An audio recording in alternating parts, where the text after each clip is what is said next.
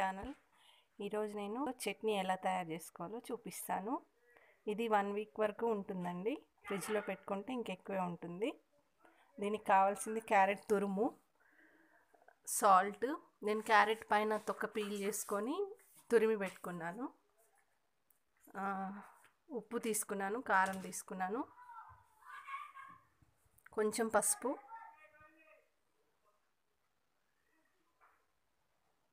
కొంచెం మెంతులు వేయించి పొడి చేసి పెట్టుకుంటాం కదా అది, కొంచెం ఆవాల పొడి అండి,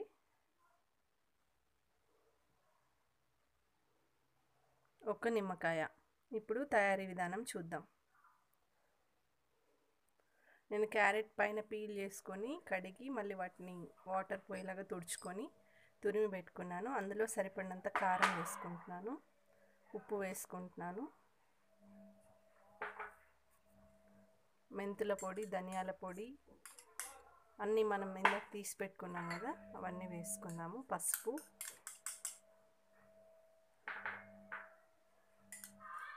ఇవన్నీ బాగా మిక్స్ అయ్యేలాగా ఒకసారి కలుపుకుందాము.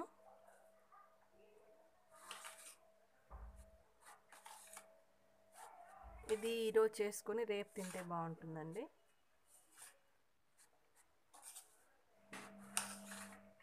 ఇప్పుడు ఇందులో నేను కొంచెమే చేస్తున్నాను కాబట్టి ఒక హాఫ్ లెమన్ కట్ చేసుకొని రసం పిండుకుంటున్నాను.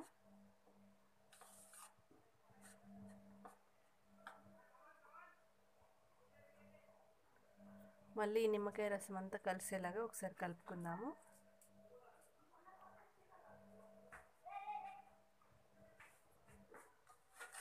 మీరు నా ఛానల్ ఇప్పుడే చూస్తున్నట్లయితే కనుక ప్లీజ్ సబ్స్క్రైబ్ చేయండి. నచ్చితే లైక్ చేయండి, షేర్ చేయండి, కామెంట్ చేయండి. ఇది మొత్తం మిక్స్ చేసుకొని పక్కన ఉంచుకొని దీనికి మనం పోపు పెట్టుకుందాము.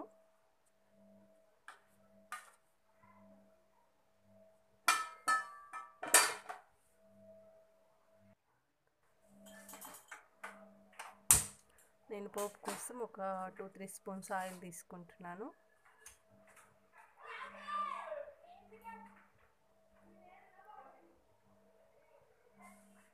ఆయిల్ హీట్ అయిన తర్వాత ఇందులో నేను ఎండుమిర్చి, కరివేపాకు, మినపప్పు, శనగపప్పు, ఆవాలు, జీలకర్ర వేసుకుంటాను. మీకు కావాలంటే వెల్లుల్లిపాయలు దంచి వేసుకోండి, నేను వేయలేదు.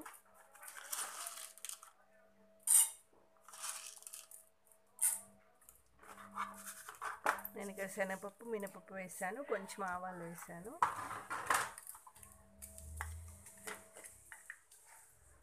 కొంచెం జీలకర్ర వేసాను, ఒక ఎండుమిర్చి తుంచి వేసుకుంటున్నాను.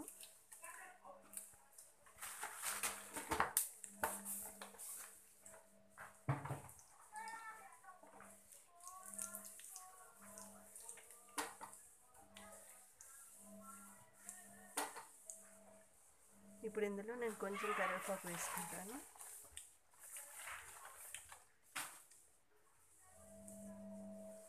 మీరు ఇక్కడ వెల్లుల్లిపాయ కావాలంటే దంచి వేసుకోండి, లేదా ఇంగువ కావాలన్నా వేసుకోండి. ఇది కొంచెం అయిపోయిందండి. స్టవ్ ఆపేసుకొని కొంచెం చల్లారిన తర్వాత మనం ఇంతకుముందు రెడీ చేసి పెట్టుకున్న చట్నీలో వేసి కలుపుకుందాం.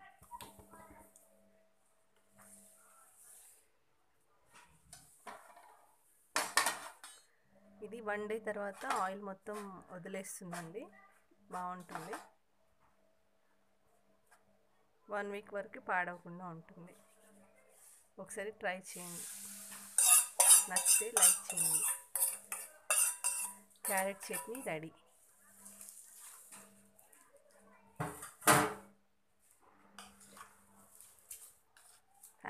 Thank you for watching. Please నా ఛానల్ని సబ్స్క్రైబ్ చేయండి ప్లీజ్. బాయ్.